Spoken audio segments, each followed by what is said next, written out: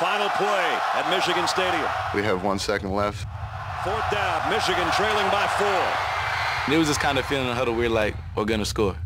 I just threw the ball as hard as I could. Hennig fires to the end zone. I saw the ball come, and I was just like, catch the ball, catch the ball, catch the ball. Touchdown, Manningham! Michigan wins! I was stunned. I couldn't believe it. All our work that we done, it went down the drain because we was just talking about going to the national championship. Such a miracle drive to beat Penn State. You couldn't dream that up the way that game went. I mean, you really couldn't.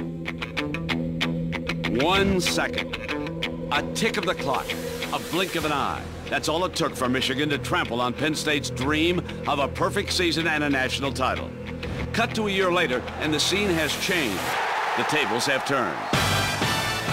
Now it is the Wolverines with visions of perfection dancing before their eyes, while the Nittany Lions have the hunger for revenge in theirs. A perfect season and payback on their minds in prime time.